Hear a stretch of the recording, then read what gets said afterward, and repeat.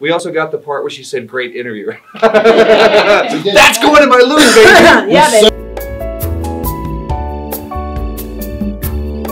Hi, this is Billy Flynn for Geek Radio Daily. We're live at Starfest, or recorded when you watch it, and I'm here with the lovely, talented, amazing Miss Julie Caitlin Brown. Thank you so much for sitting down with me today. I appreciate it. My pleasure. I know the world wants to ask you everything about Babylon 5, but I would love to know what your biggest jazz influences were. Ooh, good question. I don't think anyone's asked me that. Wow, I think ever. Ever? Nice. Wow. Okay, so here we go. I've had the pleasure of meeting Ella Fitzgerald in person and hearing some of the greats, Peggy Lee, and some of the fantastic guys, John Lee Hooker, all these great jazz and blues influences. But I was a competitive jazz singer at the age of 13. So Billie Holiday, Cleo Lane, Sarah Vaughan. Nice. I was a contralto, and I sang tenor in the choir. Really? Okay. Yeah, because I could hit like a low D. But then I could go up to high C, so what the hell. And when you scat, that's really a cool thing to do.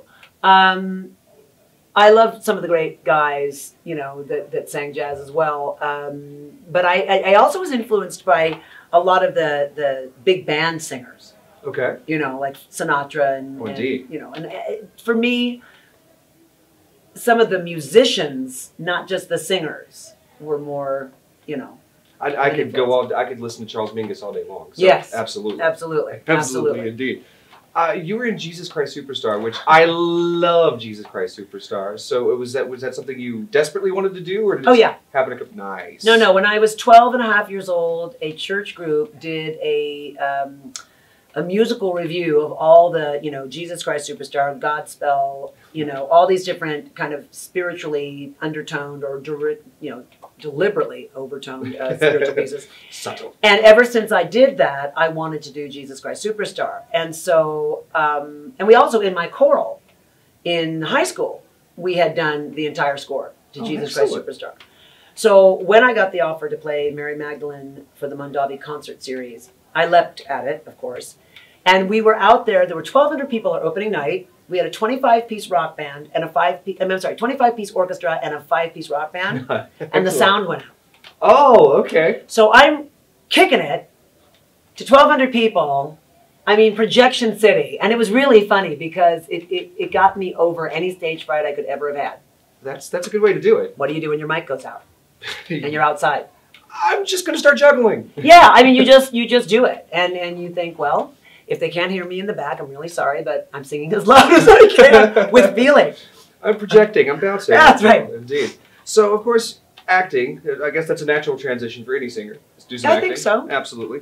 So, B.L. Stryker, I have to know, how awesome is Burt Reynolds? He is adorable. Okay. I love Burt. I got on the show to play Diana Satterfield, who didn't talk. And she was looking for a very wealthy husband. And Artie Wise, who played his sidekick, he's about 5'5", and I'm 6 feet tall. And so they just love the visual of us. But whenever you see me, I'm sitting down. And he's trying to hit on me, and it just never works. And finally, I read his, what's that book that they have that tells all the, there's some famous book that lists all the wealthy men. This was about 25 years ago, and it's some kind of book. That, I have some hard problem getting wealthy men. So I read the book, apparently. You see me, and I'm always reading, Burn This or whatever. And so I'm reading, and you see me reading this report, and I find out he's practically a billionaire. And so I get up. The whole gag is I finally get up and walk up to him, and he's right here to the boobs. Would you like to dance? And and Burt just loved it. And he was so gracious. He invited me to the set of Evening Shade and to his Christmas party, and he was just, he was welcomed my son to the set. He was just a doll. That's right. Is Lorenzo Lamas as cool? Lorenzo's a good guy. I was his stand-in on Falcon Crest. I'm just going to say it. Great story. So I do Jesus Christ Superstar. Okay. People that were running the locations for Falcon Crest in the Napa Valley saw me and became friends and said, they're filming the Gioberti house at our winery. Would you like to come to the set? I get to the set, and my hair was cut really short. Okay, it was like a very short. And they said, could you be a stand-in for Sarah Douglas? I said, okay. Sure. I mean, we look like sisters. So I go to do that, and they said, could you stand in for Lorenzo too? Really? And they said, well, yeah, because we don't have anybody tall enough or dark enough, and could you just do it? And I'm like, Sure. So I became Lorenzo's stand-in as well. And flash forward, because Sarah looks at me and goes, oh, darling, you just don't want to do this. You know, really, really, just get out of the business. It's horrible, she says. So flash forward, I've done Broadway, I've done all this stuff. I'm sitting in an audition for a commercial, and there's Sarah Douglas. She goes, oh, dear God, you didn't listen to me. I said, no, I'm still here. And we are the best of friends. Awesome. We became the best of friends, but the kicker is, flash forward another 3 years, she guest stars on Babylon 5, and I have to kill her. Oh, don't tell me to get out of the business. She plays Deathwalker. Oh, yeah, okay, and yes. Cream her with a wrench this big. And we laugh about that to this day, but she's become one of my best friends. It's outstanding. Isn't that great? You certainly have a lot of fun wherever you go. I do. Well, did you have a lot of fun with Baywatch Nights? Because who couldn't? Sports. So I'm doing Baywatch Nights. Right. And we're out in the middle of a field. And I've got on a hazmat suit. Okay, yeah. And I'm really thinking, I hope no one recognizes me.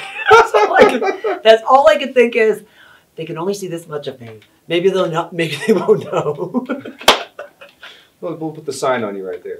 That's awesome. No, it's very well, of course, I do have to ask about Babylon 5. Yeah. So, prosthetics apparently was a problem because for Kellerman, for Mary Warren, they didn't like how excruciating was all the makeup. The bottom line is when you're completely wardrobed and the only thing that's exposed to air are your lips. Okay. You're dealing with oxygen deprivation. What they used to put it on was surgical glue, and then they took it off with a silicone product an oil-based product called Detachol. Wow. And they would take it off your face. I still have like really crepey eye right here, skin that's really loose from them pulling it off and pulling it off. And I also have sensitivity to light because they took a lot of layers of skin with them. So, and this eye, I don't see as well out of this eye as I used to. Wow. Yeah. It's a very dangerous thing to do long-term prosthetic work. So that makes there's nothing in the Screen Actors after a guild that protects you. So that makes it more difficult then to immerse yourself into a role if you've got all this on? No, it's easier. It is easier. Sure it is. Because you're looking in the mirror and you're not you. That's not me. I can do whatever I want. Yeah, mask work, the challenge of mask work is to be able to push hard enough without overacting. Okay. Because in order to make the prosthetics move, they have to anchor it wherever you do this or do this. So it has to be really solidly anchored in these spots so that you have expression through the mask. Otherwise, it just looks like a solid mask. And you don't want that. We've got enough people that No, that's why stage actors do so well, because we're used to over-enunciating. Projecting from the diaphragm. Absolutely. Yeah. I like that. I do like that. What was the inspiration behind thoughts of suicide on an otherwise lovely day?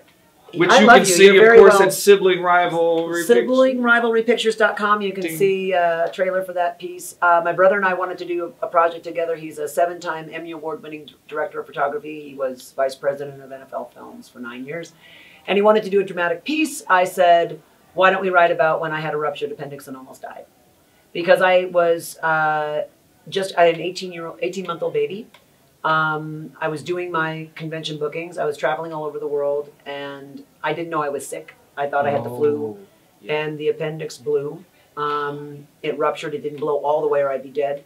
Got into the hospital and literally working on my BlackBerry the entire time I was in the hospital. Had a $750 cell phone bill just for that week. I got 2 secondary infections, and I got really, really tired. And we had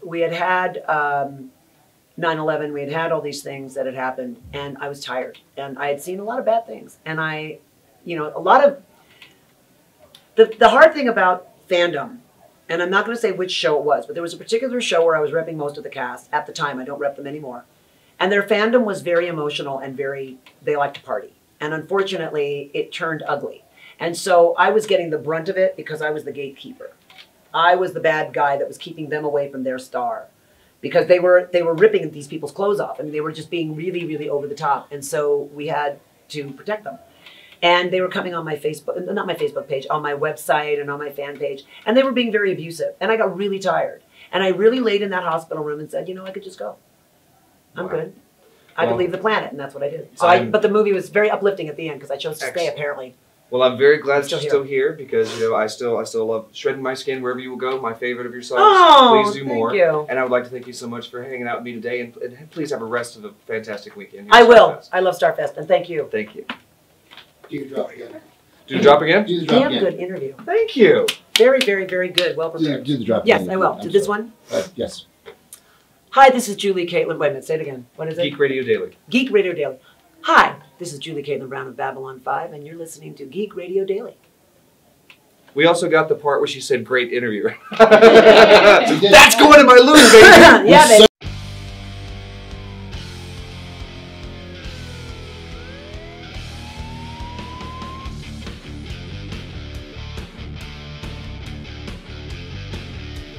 Geek Radio Daily. All the geek without the wait. GeekRadioDaily.com.